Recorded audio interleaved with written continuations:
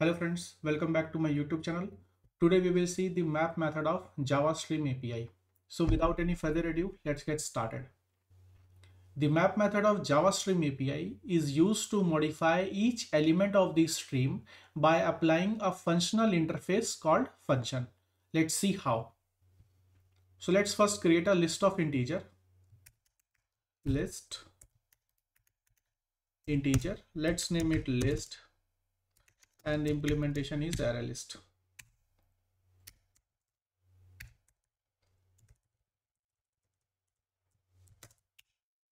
And let's add some element in the list, and the element is, let's say, add all arrays dot as list. Let's number is like 2 3 4 5 6 7 8. Okay, now let's create a functional interface, okay, and that modifies an integer and return an integer. So let's create a function interface. Okay, so this function is a functional interface. As you can see, this function is a functional interface. That means it has only one method. Okay, so we can implement this interface via lambda function. So it takes an argument as integer, okay, and return integer. Okay, let's name it f1. Okay, and let's define this. So what it will do is it will take an integer name num, okay, and what it returns, let's say it returns double of it, okay, or let's say it returns 10 times of it. Okay, so 10 into num.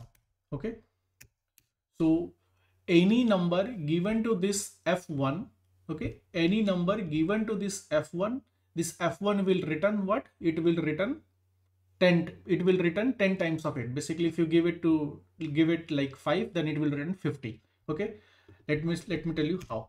So let's s out, okay, f1 dot apply. Okay, let's give 5. Okay, the output of this will be 50. Okay, let's see. So as you can see, the output is 50. Okay, so now let's apply this function on each of the element, okay, of this stream. So let's first convert this list into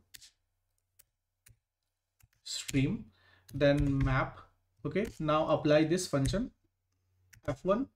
Okay, and it will return, this map will also return a stream. Okay, it will return a stream of what? The type of this lambda function, the type. So this is also returning a integer, so this will return what? This will return a stream of integer. Okay, and then you can print that by using a for each method. Okay, so now the output of this will be 20 30 40 50 60 70 80. Okay, let's see. Yeah, as you can see, the output is this one.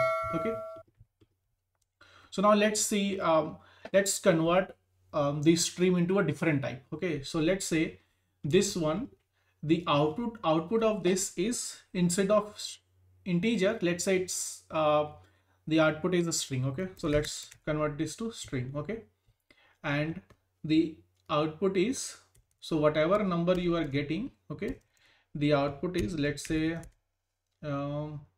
underscore number.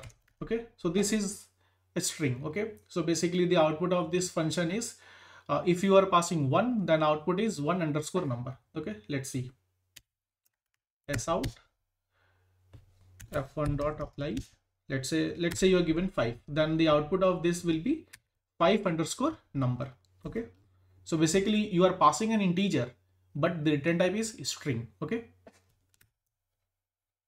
see, so now the output of till map is a string. Okay, is a stream of string. See, it is a stream of string. Okay, so now if we print, then it will print according to this function. Okay, see. Now you can also do like map over map. For example, if you want to convert this into all uppercase, okay, so now you can, what you can do is you can do map string to uppercase. Okay, so it will basically do the uppercase of this. First it has converted the number into a string, and then the second map is getting applied and it is converting that into uppercase. Okay, so the output of this will be all uppercase. Okay, as you can see, 2 underscore number, 3 underscore number. This is what in this video. I hope you like this video. Bye.